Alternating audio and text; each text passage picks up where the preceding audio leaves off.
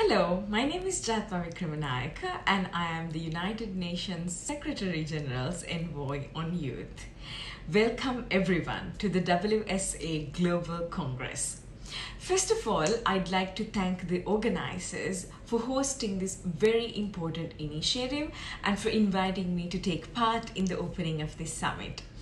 Although I'm not able to join you in person today, I'd like to commend all of you for taking part in this summit as a part of your commitment and support to achieving the Sustainable Development Goals, our common agenda for 2030, through innovation and digital developments. I believe that this year's theme, Connect for Impact, truly reflects the spirit of today's generation of young people. Not only do today's youth make up the largest generation of young people that our world has ever seen, but it is also the most interconnected and educated generation in history.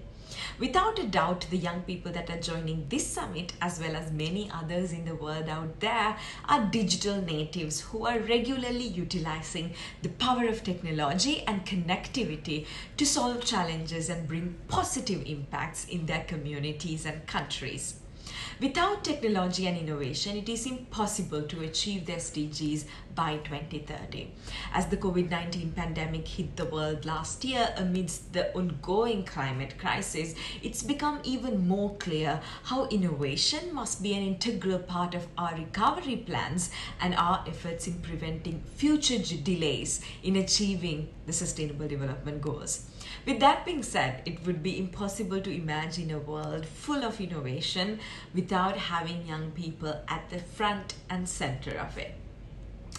Youth-led innovations must be recognized and supported. And here at the United Nations, we truly believe that young people must be engaged as equal partners for development.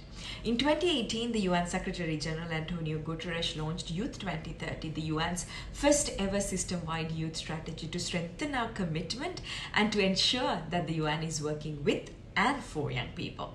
The UN also encourages leaders and policymakers across countries and industries to share this vision and engage young people as equal partners and experts that they truly are. It brings me great hope to see that today, through this summit and WSA's leadership, partners across the sectors and institutions are supporting this vision of working with and for youth by engaging young innovators and entrepreneurs to showcase their solutions.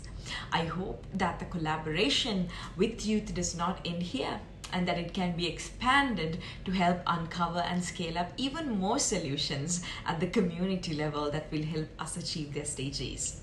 Last but not least, I hope that in this summit, you will not only find a new partner to share your unique perspective, but ideas, networks, and you will also take this opportunity to learn from each other's experiences and fill in each other's gaps, so that we can all jointly work together towards a better, sustainable future.